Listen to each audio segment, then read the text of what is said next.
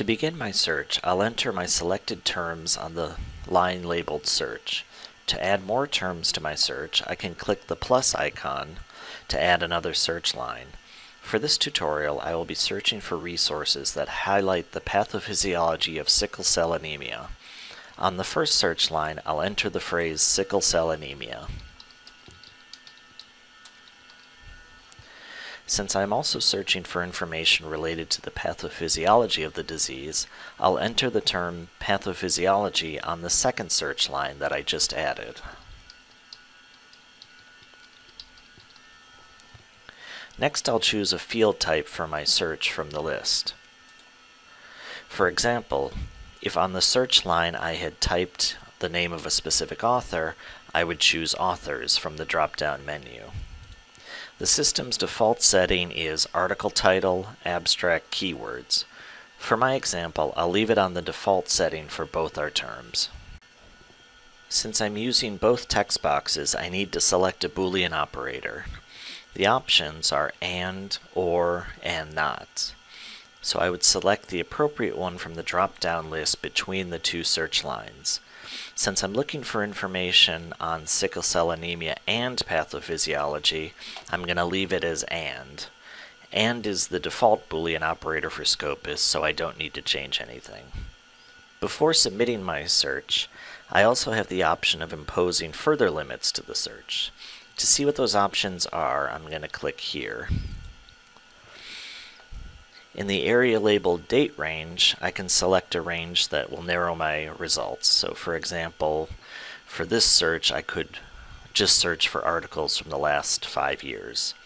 I can also choose a document type. Since I'm looking for all document types, I'm going to leave it as all, which is the default option. I can also limit to only open access articles, but for this search, I want to find all, so I'm going to leave the default option. Now I'll go ahead and click Search. The results page indicates that there are 2,551 documents that match my query. As you can see, the major fields displayed on the results page are document title, authors, year, source, and cited by. I can sort my results by clicking on the Sort On drop-down menu to the right above the results. The default is to sort them chronologically, with the newest being first. There are additional options for narrowing my results. These options are featured in the window to the left of the results.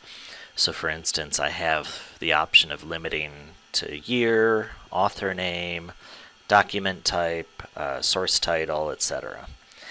The number next to each one indicates the number of results that would be left if I chose that limit.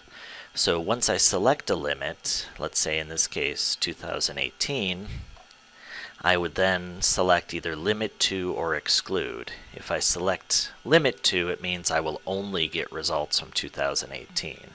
If I press Exclude, I will get all results except those from 2018. To get access to an article, I would click on the full-texted Himmelfarb link if available. So for instance, on the second article here, I can see a full-texted Himmelfarb link.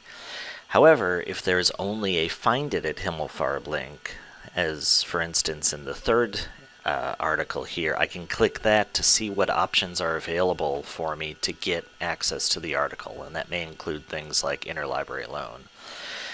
One of the unique features of Scopus is the ability to identify related articles by tracking citations. So if I look down the list of articles, for example, the second article, under the Cited By column, I see the number 1.